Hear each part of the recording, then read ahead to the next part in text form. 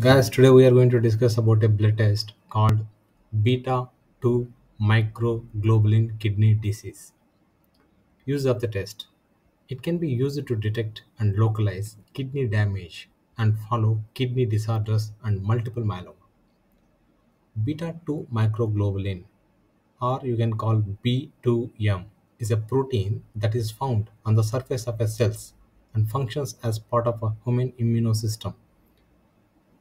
This protein is routinely shed by cells into the blood and is present in most body fluid, with the highest level found in blood and very low levels found in urine.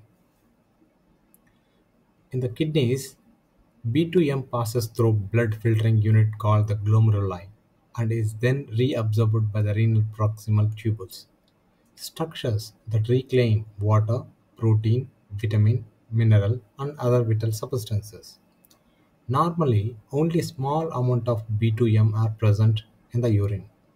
If the renal tubules become damaged or diseased, BTM concentration increase in the urine due to inability of the tubules to reabsorb this protein. If the glomeruli in the kidneys are damaged, then they are unable to filter out B2M, so the level in the blood rises. A blood sample drawn from a vein in your arm or a random or 24-hour urine sample is collected. Normal range. It depends upon lab and methodology. That's all for today's test.